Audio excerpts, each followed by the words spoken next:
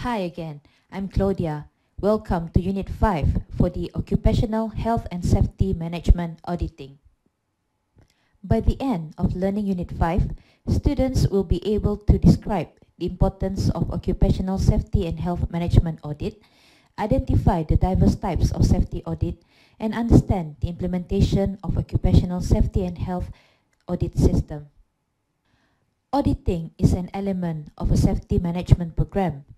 It provides information about the effectiveness of the program and contributes to management control of other processes, systems, facilities, and safety, and also health programs. A sound safety management audit program will help to improve the effectiveness of a safety management program. An audit is a systematic independent review to verify conformance with established guidelines or standards. It employs a well-defined review process to ensure consistency and to allow the auditor to reach defensible conclusions. Other related activities sometimes referred to as audits, including the following. Number 1, inspection, and number 2, the assessment, evaluation, and review. Safety audit is a systematic review of operations and practices to ensure that relevant requirements are met. It is also defined as report cards on the success of safety and health programs, environmental programs, and process safety management. Safety audit are structured evaluations on performance and compliance, a structured methodical assessment, and evaluation of how workplace activities affect safety and health. It also reveals how an organization is doing in maintaining a safe and healthy environment. Its goal is to ensure a safe and healthy workplace by striving to eliminate unsafe practices and hazards that lead to injuries and accidents. Senior management is responsible for establishing the safety management audit program. If the company has not established the necessary management systems to plan, execute, and document safety management audits, then the site management should assume those responsibilities. Management is responsible for the 3 following aspects of the safety management audit program.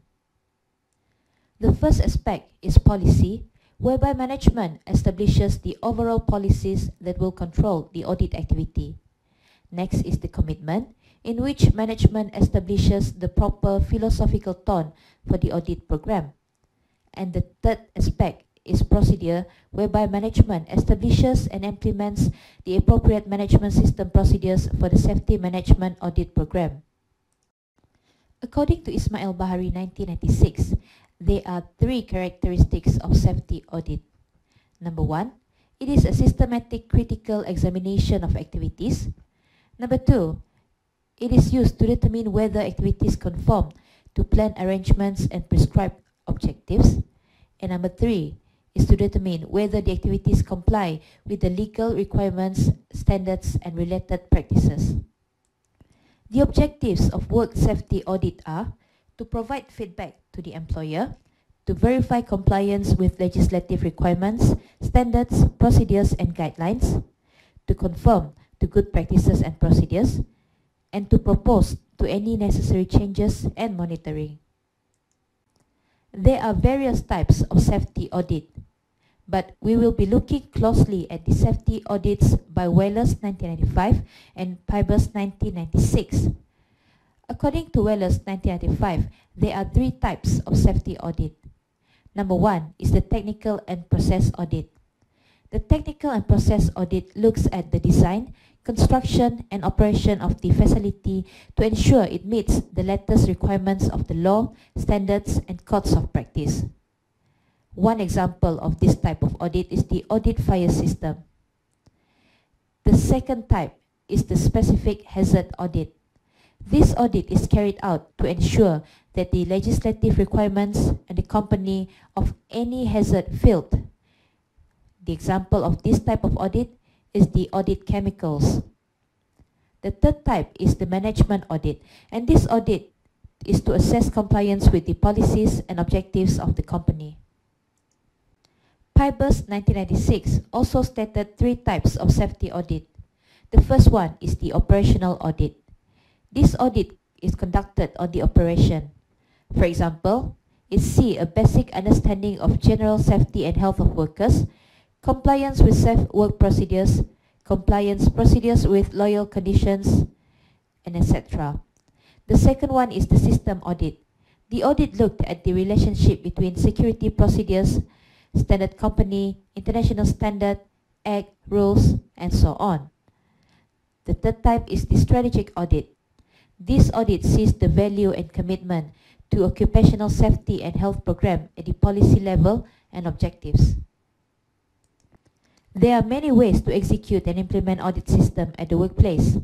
The easiest way is to give accreditation to an audit company to do the audit.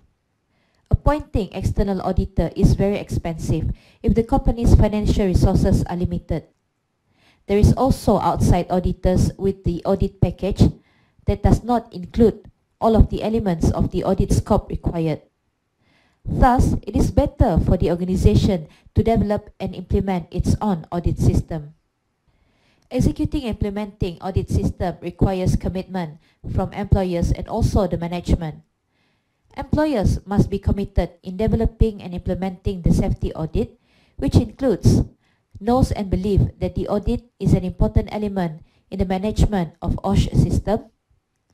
What is proposed from the result of auditing should be implemented as soon as possible, although there is no legislative implications.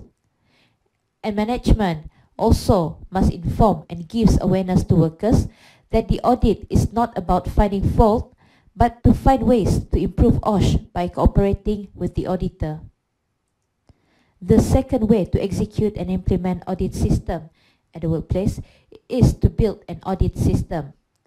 The first step is to determine the basis of the audit, which is what you want to achieve and how it should be done, by considering the scope and objectives of the audit, procedures and standards to be used, who is carrying it out, an audit report format, and arrangements for reviewing the audit policy and to implement it. After the issue was considered, then think about whether to use package audit or to develop an audit system. The third step in executing and implementing audit system at the workplace is by having auditor training and selection. Auditing should be led by the chief auditor, and a chairman is appointed from among senior and experienced staff. Chairman of the audit activities is responsible to lead and plan, implement and reporting the audit results. Auditing must be done independently without being influenced by anybody and must also be a competent person.